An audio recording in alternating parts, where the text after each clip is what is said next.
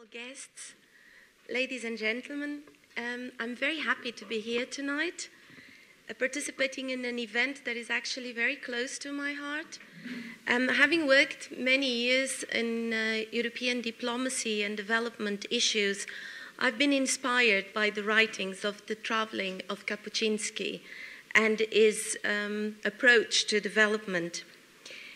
The European Union has more than half a century experience and engagement in development efforts, in development policies, and in development assistance. Following Kapuscinski's motto, to judge something, you have to be there, the European Union is present in more than 140 countries around the world. We've been working hard together with partners like South Africa to assist countries attaining the Millennium Development Goals, the 8 goals adopted by all the UN member states and international organizations back in 2000 to end poverty. Each goal has specific target and timelines. But as Kapuscinski said in an interview to the press magazine once, we know everything about the global problem of poverty. What we can't figure out is how to reduce it in practical terms. We won't be able to fully achieve the set targets of the 8 MDGs by 2015 as envisaged.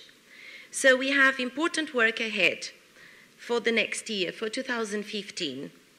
Together, we need to draw on past experiences, on what worked well, what has worked less well, and come up with post-2015 ideas to improve our fight against poverty and to end poverty in our world. Hence the decision of the European Union to nominate 2015 the International Year for Development. With this, we want to raise awareness among EU citizens and elsewhere around the world to encourage debate like today's one and to act as a catalyst for policy development. This is why we are here today.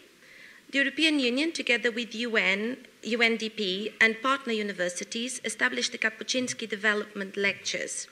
Over 15 Kapuscinski lectures took place since 2009, and in 2015, at home in the EU member states, 28 member states, we are also holding in each country a Kapuscinski Development Lecture.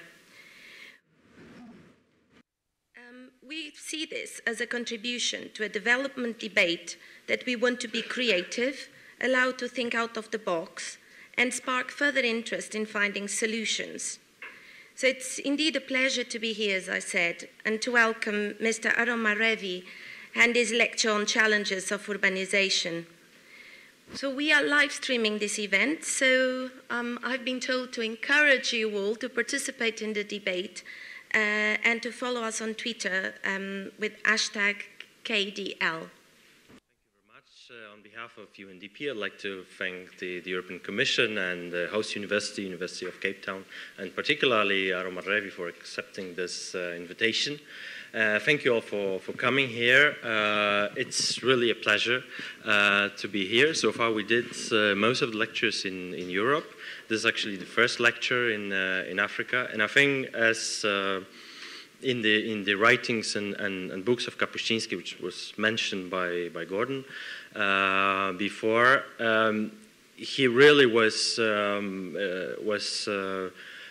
bringing to us Europeans Africa much closer, and he was I think he was convinced that the world begins here, actually, as we can see at the beautiful Cape Point and other places,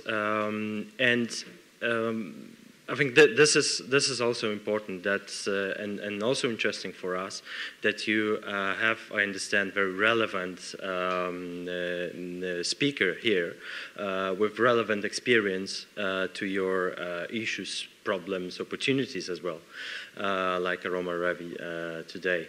I would like to encourage you as well to people sitting here in the audience. You could also comment or ask questions through Twitter if you have, if you're connected through your mobile devices.